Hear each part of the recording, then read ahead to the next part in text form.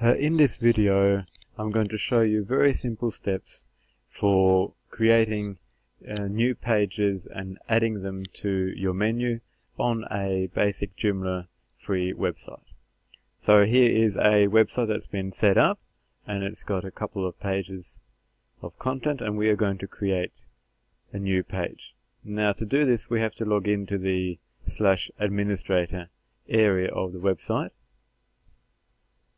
So type in your domain name and /administrator at the end, and log in with your username and password.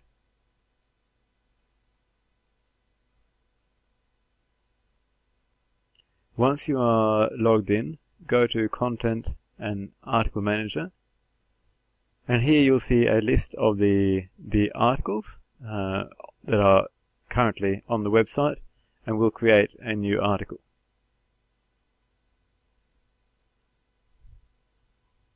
I'll call it Watches. And I'm adding some text in this text editor here. You can choose which category to add it to, and also check the options that are available here. For example, you can show or hide the title of the article. Once you're done editing the article, click Save and Close. Now, the article will still not be visible on the website until we actually create a link in the menu that links to the article. So we'll go to Menus, and our Home menu, it's got a little home icon next to it, and that is the icon used for the main menu on your website. Here we can see that we have got 3 menu items at the moment: Home, About and Services, as you can see here.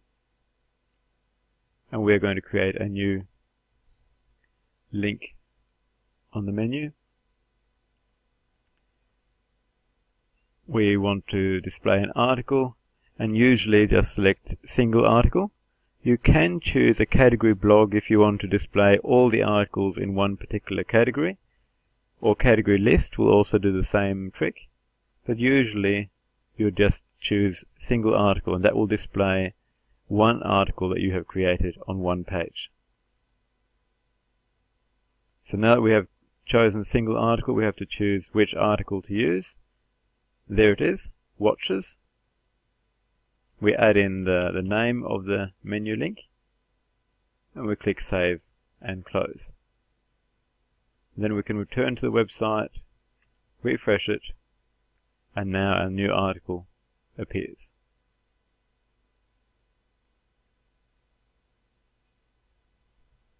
So this short video has shown you how to create new articles and how to add them to the menu. You can also edit or delete menu links by selecting the links you want to edit and choosing the options here: unpublish or trash, etc.